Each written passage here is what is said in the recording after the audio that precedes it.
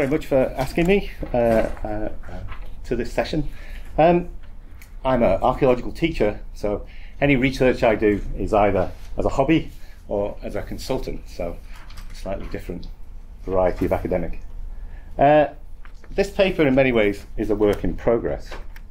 I'm interested in how we theorize natural places, and in particular wild places, and also the way in which people use wild spaces, both in the present day and in the past. In this presentation, I wish to discuss how we think about the wild and examine a range of different approaches to the wild, wildness, and wilderness derived from a variety of different writers and approaches. This paper was stimulated by and originates in several projects that I've been involved in recently, all looking at contemporary archaeology. A few years ago, I spent a year volunteering on nature reserves for the Worcester Wildlife Trust. And during this time, I was struck by what we call wild places come into being, how people use wild places, and how mutable our designation of a wild place is. And this led to a small project looking at the archaeology graffiti in wild places, and this is some of that. Around the same time, I was looking at another project, looking at landscape archaeology of some ancient yews and ancient trees in the Lake District in Borrowdale. And this led me to wonder, if we truly are entering the Anthropocene, what is the archaeology of the wild? Oh, I lost my place. What exactly is the wild? Where were the last wild places in England? Is the wild simply a form of what Simmons would call a cultural construction? Now, I'm not going to answer those questions in 15 minutes, but these are some thoughts I have borrowed to help me towards an interpretation. In thinking about nature and nature reserves, I want to briefly explain some of the history of the thought behind the idea of the wild, especially the ideas of Wordsworth, Thoreau, and a recent environmental philosopher called Woods. While we spend a lot of time thinking about nature, it is often within the context of this nature-culture dichotomy. And I just want to break that out a little bit and think specifically about waste, wild, and what are now interstitial areas where management is not practiced. In thinking about the wild, though, I was confronted by a problem. The wild is not much discussed in archaeology. There is Leslie McInnes's 1994 book on archaeology and the Green Debate, Richard Bradley's book on the archaeology of nature, and the various publications of Tim Ingalls. But none of these seem to really address the issues I'm interested in. Archaeologists' areas of interest are mainly concerned with the cultural landscapes of the farm and field, and little thought has been given to the trackless wastes that lie outside the head dikes and garths of our settlement. The wild in popular culture was often identified with primitive emotions like horror and terror. The OED defines wild as an adjective, being an animal or plant living in a state of nature, not tamed, domesticated or cultivated, or as a noun. Wild is first recorded in the 8th century AD. Wilderness is a noun meaning a wild or uncultivated tract of land, uninhabited by humans, or inhabited only by wild animals. Wildness can refer to either people or animals as being undomesticated or untamed. This idea of wild and wilderness as something that was both unproductive and something to be tamed and domesticated dominated much thinking, and in some circles still does. One of the difficulties we have in understanding what a state of nature means is that it is not fixed. For most Europeans in the past, and for some in the present, all of creation was due to God, or gods. One of the difficulties we have when interpreting past authors is that we do not generally believe in divine creation today. And so what a state of nature means has shifted somewhat to mean unaffected by human activity. This idea of an animal or plant or habitat being in a state of nature is a very Eurocentric perspective and has become known, particularly in the US, as the received idea of wilderness and wild.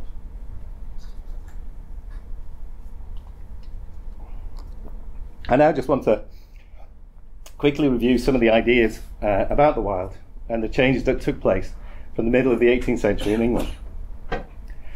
At this time, the idea of wildness as a waste that needed to be conquered and brought into cultivation began to be challenged.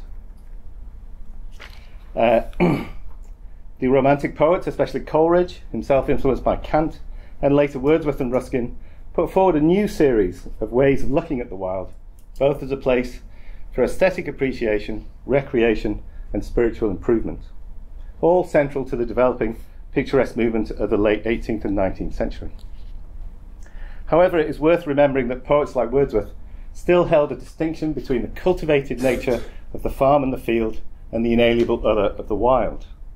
Wordsworth, in his memoir The Prelude, captures this feeling very well. As a child, one night he stole a boat and rowed out into the lake, and he managed to give himself a memorable fright as the mountainside seemed to rise up, the grim shape towered above me, and the stars, and still, for so it seemed, with purpose of its own, strode after me. At this vision of the mountain he rowed for the shore with trembling oars, and through the meadows homeward went, in grave and serious mood. But after I had seen that spectacle, for many days my brain worked with a dim and undetermined sense of unknown modes of being. O'er my thought there hung a darkness, call it solitude, or blank desertion. No familiar shapes remained, no pleasant images of trees, of sea or sky, no colours of green fields, but huge and mighty forms that do not live, like living men, move slowly through the mind by day, and were a trouble to my dreams. I would argue that in this section, Wordsworth is reflecting on his own familiar experience of nature as the farm or house and its home fields, and this new experience of something outside himself that ran on different principles, and that was fundamentally alien to his understanding. This is his insight into that part of the world which is largely unmanageable and therefore wild. My next author, though, wasn't terribly worried about this. He instead went off to find it, and this was Henry David Thoreau. Thoreau was an American philosopher. Many of you may have read him, I don't know. On July the 4th, 1845, he went to Walden Pond near Concord in Massachusetts to experiment in simple living. He had been given land to squat on by his mentor, Ralph Waldo Emerson, and he published his account of his experiences there as Walden in 1854.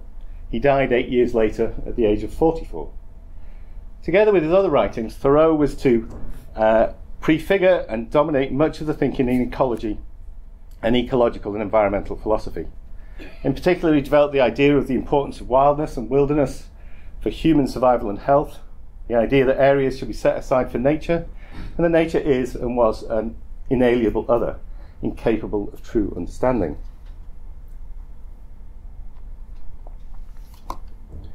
Reading and looking to Walden for guidance in my projects, I found that Thoreau prefigures much of contemporary archaeology. He argues that we should inhabit the landscape, spend time in it, try and study it not as an alienated observer, but by being fully engaged with it. He asks us to ignore the pyramids and the boobies who built them, but to pay attention to the people who are not doing great things, but are living a simpler life. And he himself made a study of the Penobscot and Massachusetts people who had lived near Concord. So in my projects, I have attempted to spend as much time in the landscape, to give as much thought to the ecological as to the human dimension, and in particular to think about how the wild and the cultivated, the managed and the unmanaged interact. Thoreau was keen to make the point that the otherness of the wild did not just reside in the mountains and the spectacular, but instead was all around us, unnoticed and unheeded, but always there, always waiting. His genius was to find the wild a few miles out of town, just across the railroad tracks. A point recently made by Jurgensen and Talco in their review of urban wild spaces. The wild in Thoreau's thought was pretty much everywhere a plant or an animal grew without the hand of man, and a wilderness was an extensive area in which humans had little or no influence. In this, though, Thoreau departs from a lot of modern thinking about nature, and that he always took care to include humans in his descriptions of the wild and the wilderness, recognizing that in what he was looking at was often the process of an interaction between human agriculture and industry, and the natural processes of succession. And he was one of the first to recognize the concept of succession. How are these ideas about the wild now viewed? Is the received idea of wilderness and the wild still valid? Can we argue that wildness exists in the UK? Or was it cultivated away a long time ago? And in this section, I want to largely look at the context of wildness within the context of environmental protection. But the points raised, I think, are useful for archaeologists. And this mostly depends on an article by Woods. He discusses our understanding of the received wilderness idea with regard to the setting of some new wildernesses in the Badlands of North Dakota. Using the standard definition of wilderness from the American Wilderness Act of 1964, the key concept is a place largely untrammeled by man and that can be managed to preserve its condition, can be used for recreation, and may have ecological, geological, or other cultural value. This idea of wilderness forms the basis of the dominant model of nature conservation across much of the globe. But it defines wildness and wilderness as a cultural construction that can only be maintained by human interference. This idea has several counter-arguments. The first is the ecological argument. When SSI's nature reserves and wilderness reserves were being set up in the early 20th century, there was little understanding of the role of disturbance ecology, perturbation, succession, and more importantly, farming in the management of nature reserves. The overwhelming view was that nature reserves were in equilibrium and therefore should remain as they are, with only a light touch management regime. This sadly led to the demise of quite a few SSIs, as the abandoning of traditional techniques of agriculture and management led to regeneration and changes to the original plant assemblages. And this is just some regeneration since the Second World War. So we need to be aware that change does and will occur in wilderness areas. In many cases, though, the ecological argument asks us to look again at what a truly ecocentric, as opposed to anthropocentric, management ethic might be.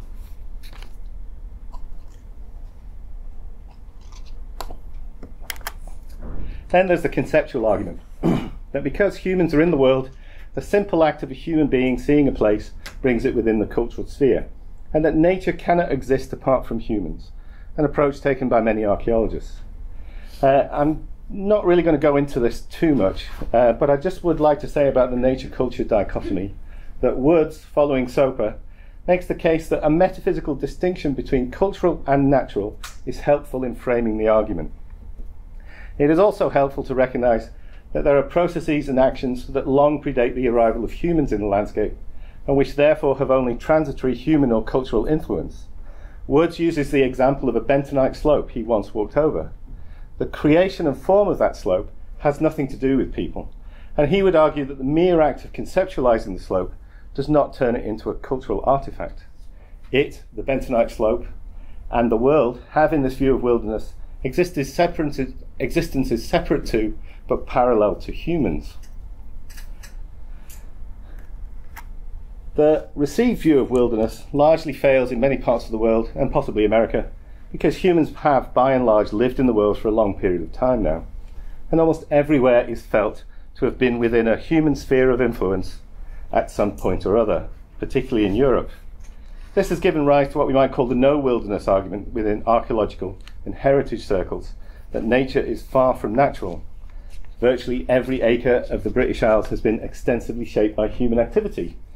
And this idea has been repeated so often that it has become a truism, largely unquestioned, and implicit within it, I would argue, is the sense that therefore in contemporary thought that we can pretty much do what we want with nature. This approach is particularly prevalent in the management of nature reserves and archaeological sites, where it is seen that as vital that nature is developed and management to achieve set aims. I would argue that this is neither sustainable or consistent with an ecocentric as opposed to an anthropocentric perspective on nature conservation, or the display of archaeological sites for that matter. I would argue that there are serious problems with what we might call the purity argument, which underpins the no-wilderness approach.